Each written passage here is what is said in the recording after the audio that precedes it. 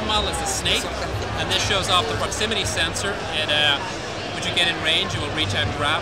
It's also controllable from a smartphone, this particular one. A little app can be used to make the Snake go forwards and backwards and wriggle and reach out and grab something.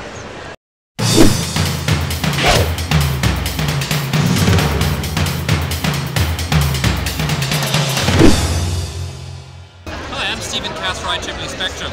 We're here at CES 2013. LEGO has announced the latest revision of its very awesome Mindstorms Robots kit. This is the EV3. It features new sensors and a totally upgraded brick. This brick actually runs a Linux operating system, so it's going to be totally hackable. LEGO say they are releasing an SDK when the kit starts shipping this summer. Virtually everything about it will be accessible. The new system also has enhanced wireless capability.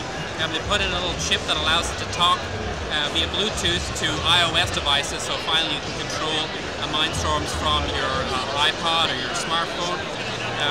It also has a USB port that allows you to attach a Wi-Fi dongle, so you can communicate with it via Wi-Fi.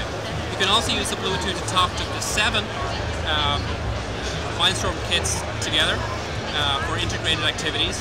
This set of robots are working together. You can place a chip on top of the color sensor, and once you do that, it tells this other robot to shoot at a target, which then triggers the wheel. If the wheel matches your color, this final robot will come forward and give you a prize. And once you take your prize, a robot will come and clean up the chips.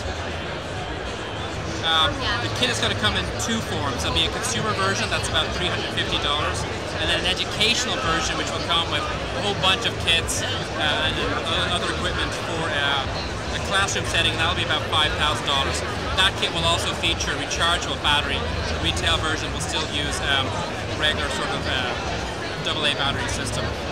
Other things about it, it has 64 megabytes of memory of RAM, 16 megabytes of program space. It also features an upgraded display. The sensors include new infrared sensor, new color sensors. The educational kit has a gyro sensor.